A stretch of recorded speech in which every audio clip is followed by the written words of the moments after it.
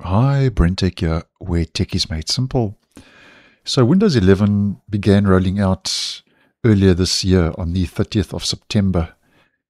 And Microsoft has been using a controlled phased approach like they normally do with the feature updates that roll out towards the end of the year.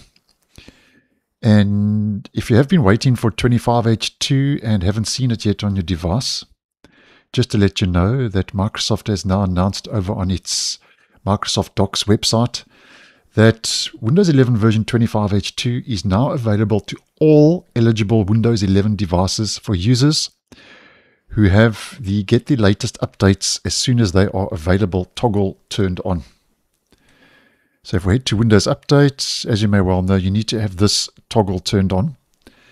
And Microsoft says that if you have an eligible Windows 10 or Windows 11 device, you can check if the update is available by obviously heading to this page and then seeking and checking for updates.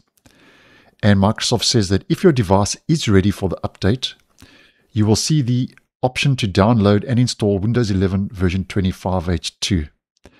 Now, the fact that Microsoft says that if you have an eligible device means if obviously it meets the hardware requirements and there are no safeguard holds applied against your device. As an example, there might be an app or driver issue or another problem that Microsoft is putting a safeguard hold on your device until that issue is resolved, and then they will roll out the feature update and make it available for download on your device. So that's what they're talking about there.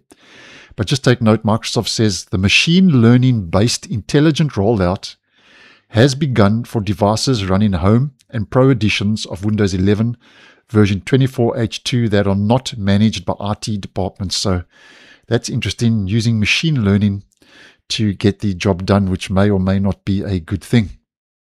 Now, in regards to 25H2, I forced the update for the purpose of this channel. I wasn't offered it at the get-go. But I must be honest, since upgrading to 25H2, I know 25H2 still has a couple of issues, but I do find 25H2 for me runs a lot better and is personally more stable than 24H2. I had endless problems with 24H2, and I must be honest, my day-to-day running 25H2 is a lot better now that I've updated, so that may or may not help you depending, obviously, your view on all of this.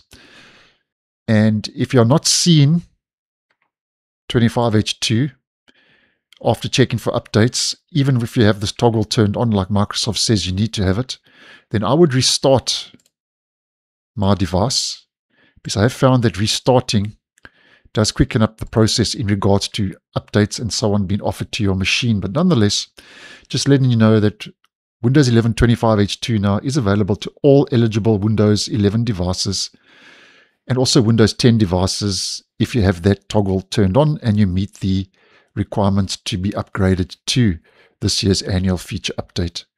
So thanks for watching, and I'll see you in the next one.